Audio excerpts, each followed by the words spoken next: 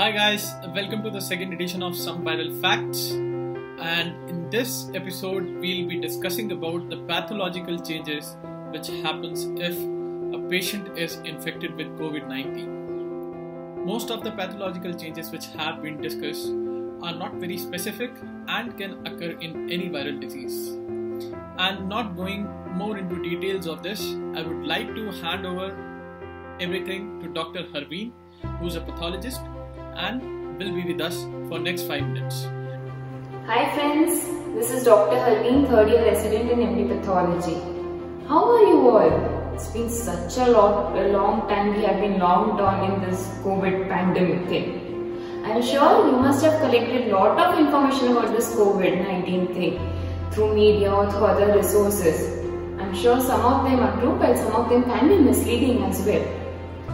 In this video, I'll be discussing about what pathologists say about this COVID-19. We all know that the patient generally presents either with fever, cold, cough and breathlessness or difficulty in breathing. Samples which we collect for these patients can be the normal blood sample, the bronchoalveolar lavage, the tracheal sample or the sputum. The blood samples are generally collected in the EDTA tubes. These EDTA tubes are the normal anticoagulant tubes which we also use for the normal CBC or the normal blood test.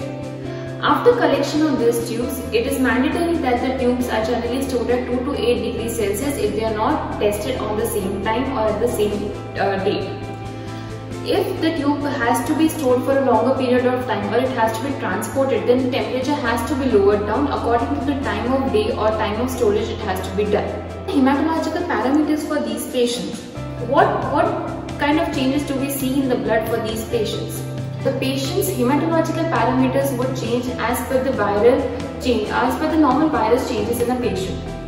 So if we look at the CBC, that is the complete blood count for this patient, we might see that there is leukopenia in these patients. Leukopenia is decrease in WBC count. Studies have also revealed that besides leukopenia, there is also lymphopenia or there might be lymphocytosis in which the patient will show atypical lymphocytes. There are some studies which also shows that along with leukopenia, there is also thrombocytopenia in these patients. Besides these hematological parameters, that is RBC, WBC and platelets, these patients also have abnormal coagulopathy. This abnormal coagulopathy is because of increase in the D-dimer of fibrinogen.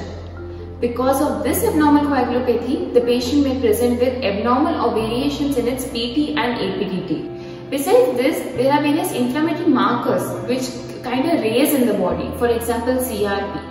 And these are the general presentation or the parameters variations which we see in these COVID patients. Besides this, as I told, besides the blood sample, we can also collect the bronchoalveolar sample or the sputum for this patient. A cytospin of this sample is done and it is observed under the microscope.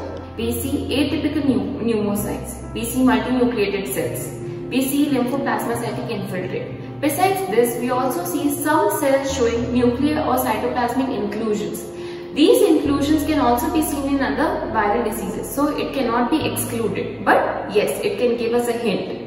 So in cytologically we see that viral inclusion bodies which are seen and atypical cells, lymphoplasmacytic infiltrate and multinucleated giant cells. We all know that the complexity or the dangerous part of this disease is breathlessness or development of acute respiratory distress syndrome, that is ARDS. We see the histopathological changes as that of the pneumonia or ARDS in such cases. We will see intraalveolar edema, we will see intraalveolar hemorrhage, there is a lot of alveolar edema, there is intraalveolar fibrin formation. Just as in pneumonia, we see the lymphoplasmacytic infiltrates along with the extravasated red blood cells and fibrin formation. We have pneumocyte hyperplasia and there is thickening of the hyaline membrane which is seen on histopathological samples. For all these COVID patients, the features which we observe as a hematological parameter or cytological parameter, histopathological, is nothing but almost similar to that we see in other viral diseases or viral inclusion diseases. Now for confirming the disease, we have two types of tests which are being used, that is a rapid diagnostic screening test as well as a real-time PCR test.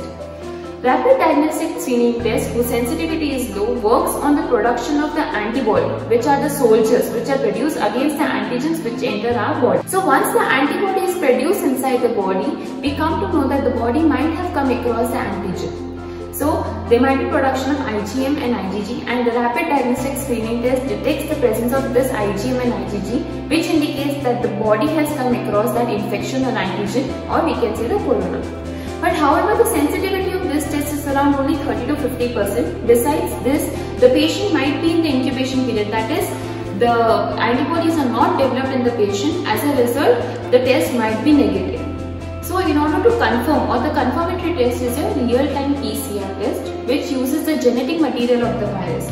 The real-time PCR multiplies or amplifies and looks for the genetic material for this virus and gives the confirmation of it.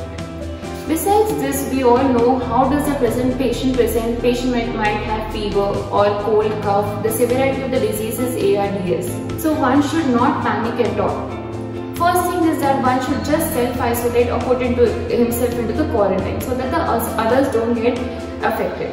You need to see a doctor only when you develop breathlessness or the disease goes on to the severity, or the patients with comorbid conditions like hypertension, diabetes, immunosuppression, people who are already having suppressed immunity. So my only advice is that, as the old sayings are, prevention is better than cure. So one should prevent in spite of getting treated for the disease. I know it is not the best time to stay at home since these are not the holidays which we have got during the festivities. But this is an alarming situation. The pandemic has come. We all have to stay united and fight against it by staying at home, by staying safe, by staying protected, by protecting ourselves and our family members. All my regards and best wishes to you. Stay at home, stay safe. So that was the end of Some Viral Facts episode 2. Specifically pertaining to pathology. I hope you liked it. If you liked it, please press like so that this video can come up in recommendations by YouTube and can reach to as many people as possible. Thank you. Hope to see you soon with the third edition.